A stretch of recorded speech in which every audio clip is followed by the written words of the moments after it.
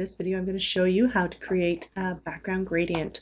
So we've got live view here showing some of the customizations and styles already added.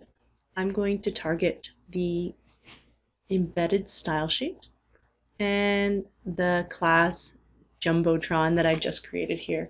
The gradient can be found under background image, and we're just going to use this little tool here.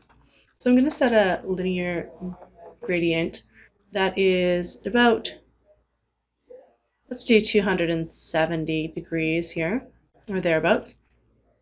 That goes from 0 to our teal background color. So that's hash 3D CDBC.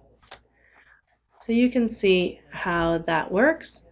Let's change it around a little bit. Instead of, I'm just going back into it here. So instead of 270, let's try 120.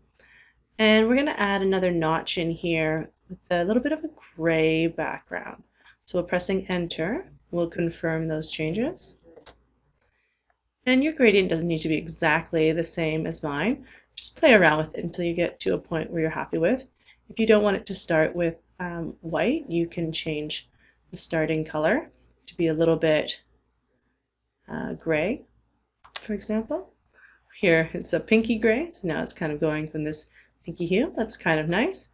I will put these colors in the assignment instructions so that you have these colors and these notch points for your own reference.